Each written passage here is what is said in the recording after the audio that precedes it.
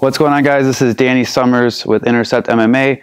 Thank you guys for tuning in. If you guys can, please hit like and subscribe. Also hit the notification bell. That way, anytime we're putting out new videos, new content, new fight breakdowns, you guys can see it first.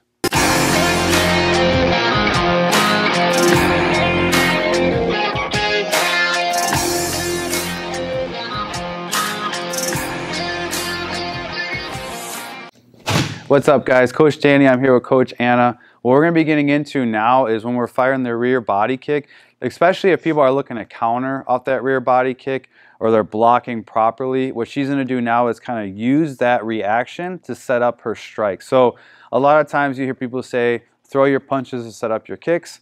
In this instance, it's going to be backwards. We're going to use our kicks to set up our punches. So if she's firing a rear body kick, now naturally when we throw a rear body kick, there's a lot of mechanics that go into it for throwing it properly, right? We take a step, we start to move the head, we start to rotate the shoulder, we start to bring up the hip, and then from there she fires that kick up to the body.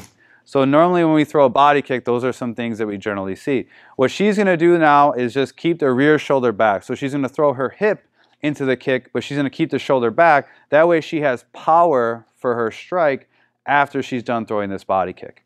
So again, if she brings up this body kick, I'm going to keep the pad here. On the way back is when she follows up with that cross. Now again, don't let the foot lose control.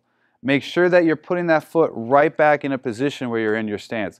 If you have a habit of throwing your foot too far back, then all of a sudden it looks like you're about to do the splits in front of your partner. And if that's your game plan, that's cool, but you know. So again, she's going to fire the kick.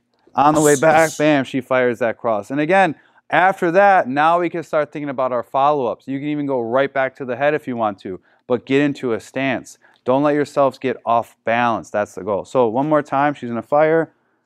Boom, boom. Now if we go on the other side, same thing.